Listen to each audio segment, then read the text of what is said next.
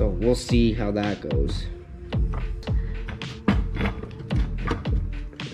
And now I can get the diff out. Just like so. Sweet, so I got the diff out. Looking really healthy. Bearings are good and all that. Good stuff. And I'm going to be welding the actual spider gears together. That's how you weld the diff. That is how you actually can turn, because these gears can actually spin and the axles can spin at different speeds. But when you weld it, the axles spin at the same speed, and that's what is great for drifting, not good for turning or anything else really. So what I'm gonna do here is I'm going to shove axles in the ends to make sure everything's in line, and then I'm gonna weld her up. So here's my diff, I got it right here, and then I removed 2 axles that I broke and just literally took the shafts out, and now all I have is the splines, which is exactly what I need, because that's going to align the actual spider gears, because they can move in there. It's important you do that or it won't work. So what I did is I took the pins out of these little sleeves. These are really annoying for removing them, so now without them I can just kind of like bop them in there, put them on each end, and then I can tack it and then weld it, and I'd honestly just leave them right in there the entire welding process. So I brake cleaned it out, and I'm gonna wait about 20 minutes, let this guy dry, and then I'm gonna weld her up. Sweet, so I got my axle into the right side and my axle in the left side, and I'm going to weld this gear first because gravity is holding it into the seat of the diff. So I'm gonna weld 2 corners and maybe 2 here, so maybe 4, and then I'm gonna flip it and then do these ones and let gravity do its thing, because you can see that that's just moving a little bit. It probably would have been fine if I just gobbed it all, but I think this is the best way to do it. So I'm going to let this one sit where it needs to, weld, weld, weld, weld, and then I'm gonna flip it, do the same thing, and then spin it and do the same thing. So I've got quite a bit of welding to do, and it's important to make sure you're lifting the mass once in a while because they do go on fire. So you gotta be careful, and I'm definitely gonna be careful. And I say that because I have had one catch on fire before. I'm just gonna give her a shot right now, do some tacks, and then make sure nothing's on fire. You gotta make sure that you're really penetrating the steel with a bunch of heat and obviously a bunch of fill. But the biggest thing is you gotta make that thing hot. It's very thick metal. You gotta get into the deep spots where it wouldn't be if it wasn't really hot. So you gotta really heat it up and make sure you get that penetration.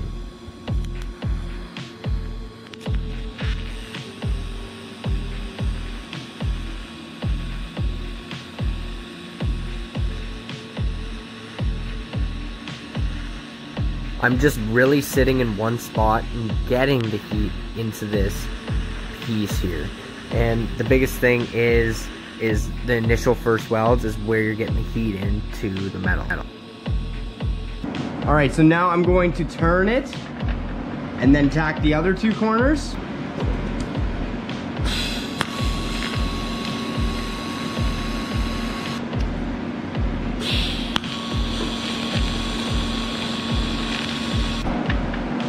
Now I'm gonna weld the case to the gear on this side too, and then I'm gonna flip it.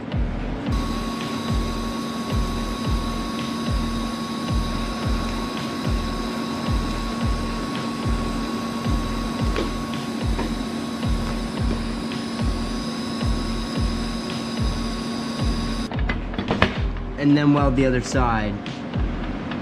Make sure the gear's in a good spot, and then weld away.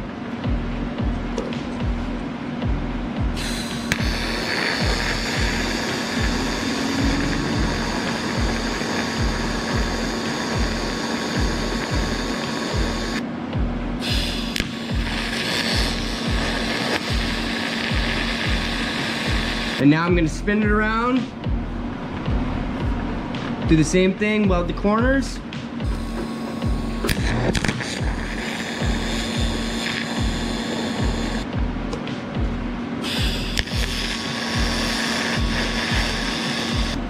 Now I'm gonna weld the gear to the case again.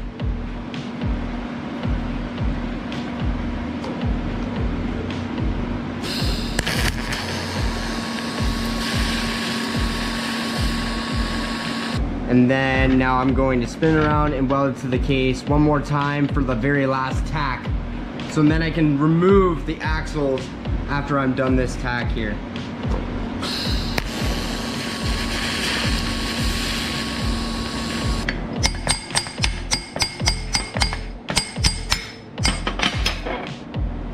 And out she comes.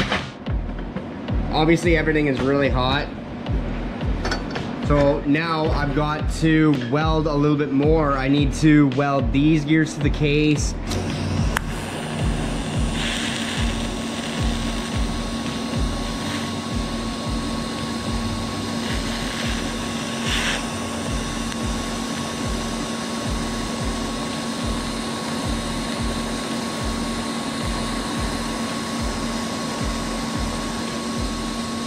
Do time lapse of the rest. Basically I'm just gonna fill in here, fill in here, fill in here. Like, the gears don't move anymore, so you can weld them right to the case.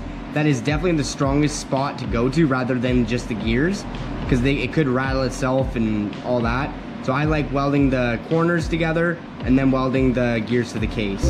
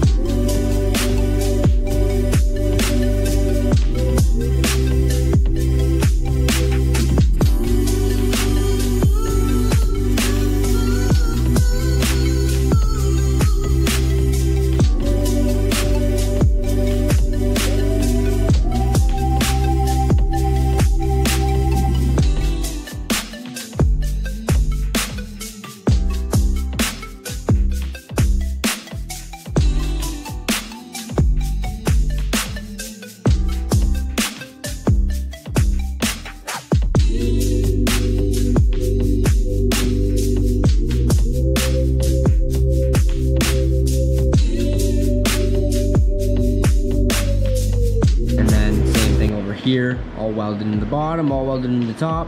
That thing's not going anywhere. So it needs to cool down slow now.